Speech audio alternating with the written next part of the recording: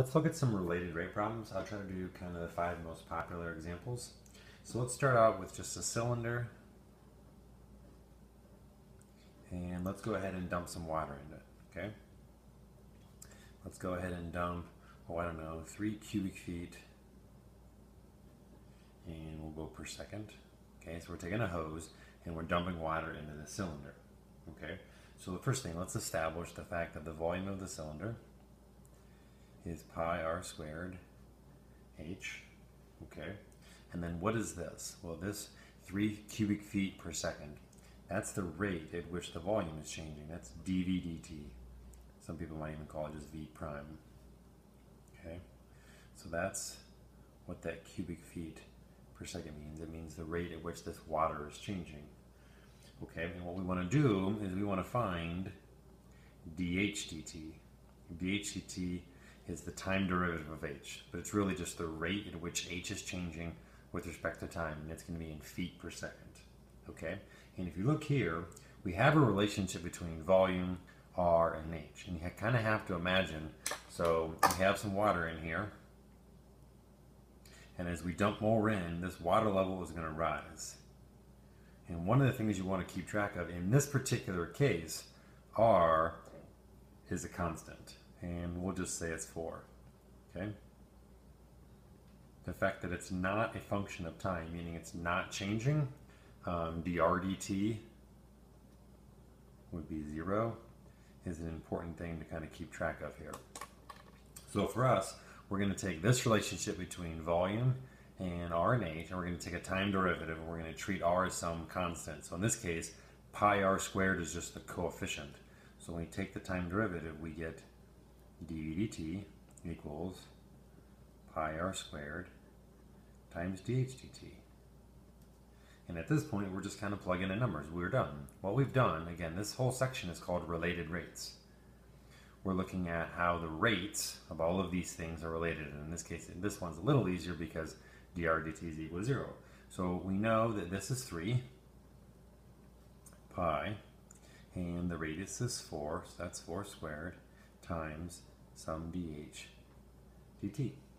And when we make this, you're going to end up solving for dH, and you're going to get dH dt is equal to 0.0596, and again, that would be in feet per second. Okay, so that's kind of our first easy example of how the rate at which the volume is changing is related to the rate at which the height is changing. All right, let's do a Pythagorean theorem one. So you're going to do, like in gym class, you're going to do this line tag, and you are chasing your friend. You are going to be sitting here, and your friend is up here, and you're going to run this way along the line, and he's going to run that way away from you at the line, okay? Let's say at the moment we're interested in, let's say x, we'll call that x, and we'll call that y. X in the moment we're interested in is 40. We'll go 40 feet. I guess this is a really big gym. And then y we'll say is 30 feet. Those things are not constant, right? You are changing x and you are changing y. X is the distance you are from the vertical line, and y is the distance your friend is above that horizontal. Okay? Let's say you can run at 6 meters per second. Here's the thing you really want to make sure of. dx dt is going to be a negative 6 feet per second. The question is, why is that negative? Well, what is dx dt? dx dt is the rate at which you change x as a function of time. What's happening to x? X is the distance between you and this point here. Well, as you run this way, x is getting smaller. Well, if x is getting smaller, that's the definition of a negative rate of change. So dx dt has to be negative. And let's say your friend who's running that way, he can run at 2 meters per second. And that's going to be a positive because 2 feet per second, sorry. That's a positive number because he is increasing y, right? The dy dt is a positive, meaning every second he's going 2 feet further. Okay, so in time he's going this way and you are going this way. And the question is, what is dl dt. So let's define L as the distance between your friend and you. It's the straight line distance. And the whole point of the problem is to find dl dt. And again, it'll be in feet per second as well. It's the rate at which this distance is changing at this particular moment. This is not going to be a constant rate. You know, as x and y change, so will dl dt. Okay, because L is changing as well. Okay, so let's find this. So we need a relationship between x, y, and L. Okay, that's pretty easy. We know the Pythagorean theorem. X squared plus y squared equals L squared. And as long as that's a true relationship between x, y, and L, and all of these are functions of time, then again, we can take a time derivative. So we can get 2x dx dt plus 2y times dy dt equals 2L times dl dt. And again, you might have textbooks or even other notes that say 2x x prime plus 2y y prime equals 2L L prime. And these primes represent time derivatives. I just want to make sure you don't get prime, like sometimes y prime is dy dx, and sometimes y prime is dy dt. So you just have to make sure. In this particular case, in related rates, we're almost always looking at time derivatives. Okay, so our whole goal is to solve for dl dt. We're looking to solve for this guy. And what we know is we know x, we know y, we know dx dt, we know dy dt, and actually indirectly we know L. Remember, if this is 40 and this is 30, if we know x and y, we can use the Pythagorean theorem to find L. And I did pick nice numbers to make that 50 feet. And at this point we know every single number. We can get rid of all these silly 2's, that doesn't really do much.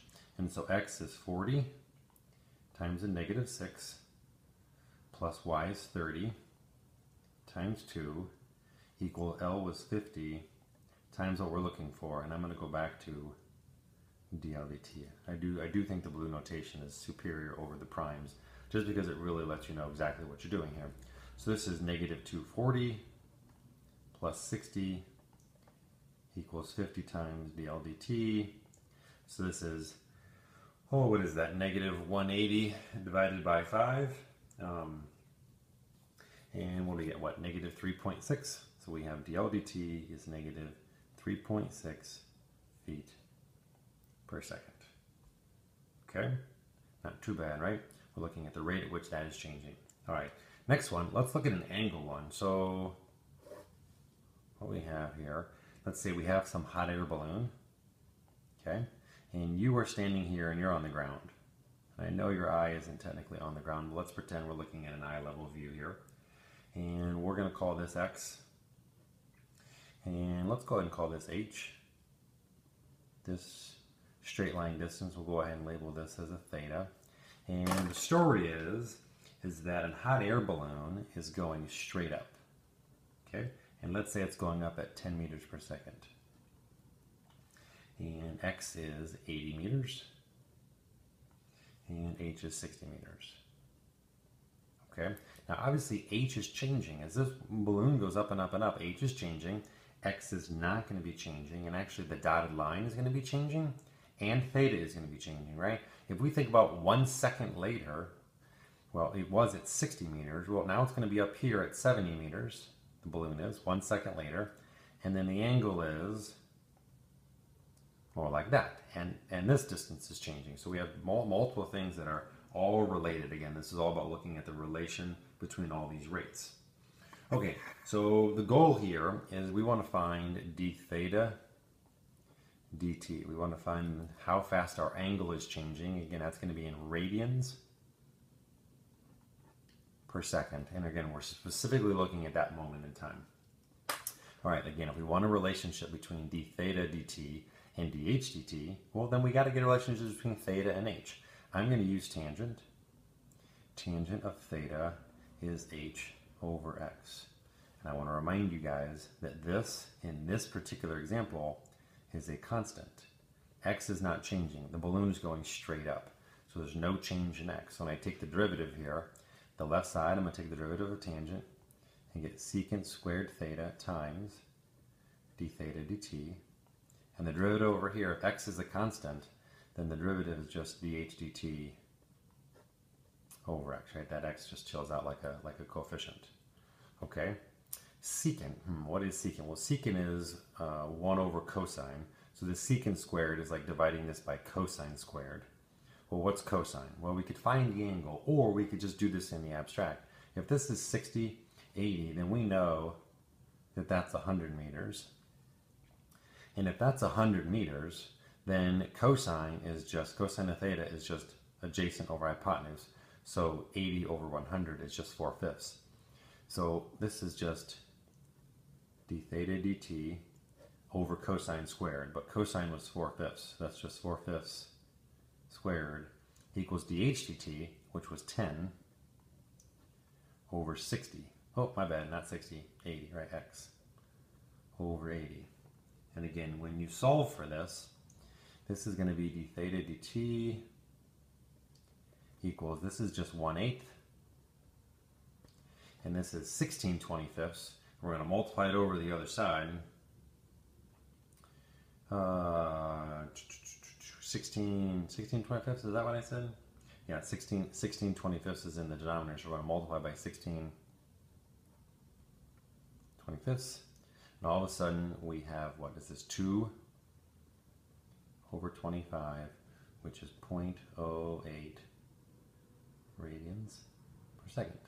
And again, that's d theta dt, and some people might even call it theta prime. And again, we related the rate at which the angle was changing to the rate at which the height was changing. Okay? All right, let's do 2 more examples. The last 2 examples I want to look at, one is a shadow problem, which seems to be a popular one. So here's some ground. Here's a lamppost. So there's a light up here, and you're standing like this. So this is you. This is the light up here. Let's say you are height little h. The lamppost is big H. The distance you are from the wall we'll call x, and the length of your shadow is L. Again, highlighting. This is the light, and it's shining this way, and it's forming this shadow on the ground. Okay, that's the length of the shadow. And we want to know how the length of the shadow is changing. That's dl dt, and how that compares to how fast you're walking, which would be x dt. Let's go ahead and walk this direction. So you're going to walk towards the lamp. And so you have to think about what dx dt is. Dx dt is going to be a negative. Let's go ahead and call dx dt -3 meters per second. Again, it's a negative rate because x is decreasing as a function of time. And at this point, again, it's like all these questions. If you want a relationship between dx dt and dl dt, the first thing you have to write is just the relationship between x and L. So I'm going to use similar triangles and say h is to L, as capital H is to the entire base, L plus x. I'm going to go ahead and do some algebra here because I don't want to take derivatives. Remember, my functions here are L and x. Those are the 2 things that are changing. Your height and the light's height aren't changing. So I'm just going to multiply, right? I'm going to cross multiply here. So h L plus hx equals capital HL. And now I'm going to take a time derivative. Now I'm going to take a time derivative. Remember, h and h are just constants. So I get h L prime plus h x prime equals h L prime. And I do have to give you some more information, right? Let's say when we're interested in this situation, the light is 10 meters tall. You're pretty tall, so you're 2 meters tall, and you are 8 meters from the wall. And again, I already gave you how fast you were walking. And so at this point, you have all this information. So this is 2 L prime plus 2 times -3 equals 10 L prime. Let's subtract that L prime over, so it's -6 equals 8 L prime, and all of a sudden we get -3/4 is L prime, and again that would be in meters per second. That's the rate at which the shadow is changing, and as you walk closer to the lamp, the shadow is getting smaller and smaller and smaller, as predicted, right? If you get really close to the light and you're standing like here, then the light would only form like this much of a shadow. So clearly, as you get closer and closer to the light, the shadow better be getting smaller and smaller and smaller, and that's confirmed. Okay, we'll do one more problem, and it's a cone problem, and the cone problem is just a little bit different. And I'll try to use this space here. So a cone problem, similar to the first cylinder problem, except now, when we fill in here, let's go ahead and dump water in this thing. So dV dt is equal to 2 cubic inches per second. And when, well, let's give you some other values here. Let's say the cone has a radius of 4 and a height of 20. Okay, and what we're interested in is dr dt and dH dt. dr dt